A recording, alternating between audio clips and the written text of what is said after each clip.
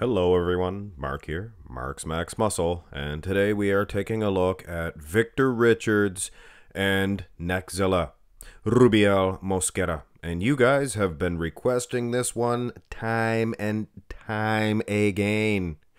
And you can probably hear the tone of my voice that I'm not too excited about this one. Victor Richards, guys, he competed back in the early 80s. Couple of times, maybe once, whatever, I don't know, NPC level. I don't know how many times. But then he grew. He got huge. He got massive, but he never did compete. So the reason why I'm not too excited about this is there's not many pictures to go by. But we'll begin. And right out of the chute, we don't have a full front double buy of Victor Richards in his prime.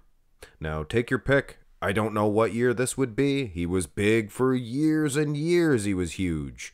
I believe they called him Mr. Big, but there's definitely a difference from his prime time. I mean, those wheels, they don't look too skinny next to Rubiel Mosquera's. Actually, they look, no, they're not bigger. They're definitely smaller. They're smoother too, I would suggest. He never really got peeled, so to speak. But you can see he had so much potential, it was coming out of his ears. It's a single arm bicep, of course, but you can see, you can gauge where he really did have some huge guns. And like I said, guys, this was his prime, and it was obvious because this was Victor Richards years later. And still very impressive, taking nothing away from the man, Victor Richards. His upper body, still same, I would suggest. Same, but his lower half, his legs look like they dwindled away. And if you were just to look at this picture, you could probably think, geez, he's got pretty big legs, doesn't he, Mark Max Muscle?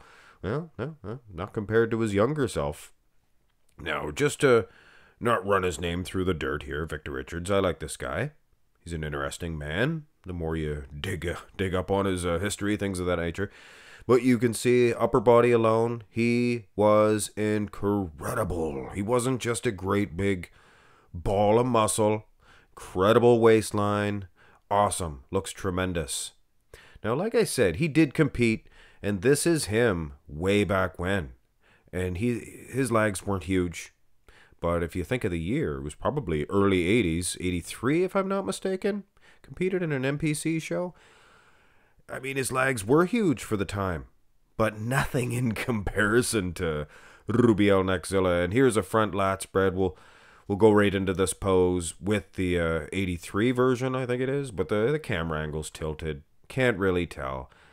And the comparison itself doesn't make much sense. Okay, well, here is a photo shoot of Victor. That is all he has. There was a few guest posings, you know. You get the FIFA guest posing, but the angles were all so off that it would be pointless to judge. Or to make your opinion on it, or give your opinion on it. I'm not a judge. I'm not a doctor. Here is the turn to the side. Is that what Greg Doucette says? I'm not a doctor. Could be a doctor. You could get your PhD there, Greg Doucette. Now, guest posings. This is obviously a photo shoot. Maybe he was doing guest posings around the same time. He was about the same shape here in this pose. Now, the wheel, unbelievably huge, but it is very smooth. Very smooth.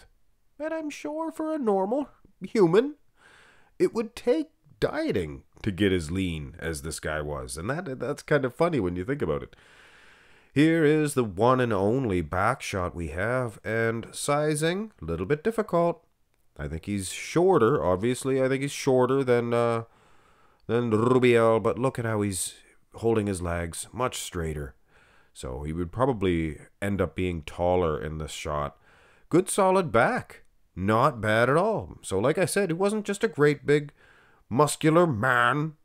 He was full of, you know, a little of this, a little of that. A couple of goodies here. Vacuum pose, good back, good lat insertions. So at the end of the day, I warned you guys, not the best in the way of comparisons. Now, if he had have competed, I think this guy's legs would have been huge, massive, but tell me if I'm wrong. he just seems like the type of guy. Okay, we're going to end with the crab position. He just seems like the type of guy that didn't really have his heart invested in being a competitive bodybuilder. I think he liked to be huge. He made money. Like I said, he did guest posing. He'd probably charge some fees for some guest posings and whatever have you, gyms, things of that nature. I mean, the guy just, like I said, did not have it in his heart. And you have to have it. Obviously, he dieted to get as lean as he was, and that was... He didn't care to go any leaner. It's not easy. It's not easy to get into the deep end of the diets to get as lean as these guys are. Eileen. That's funny. She works at IHOP. Have a great one, guys. Oh, come on! Subscribe to my channel, please, if you have not already. And if you would like to, check out my latest video as well. And there is a playlist if you want to really help me out. You could watch a bunch of videos as well. Have a great one, ladies and gentlemen. Oh, come on, Billy!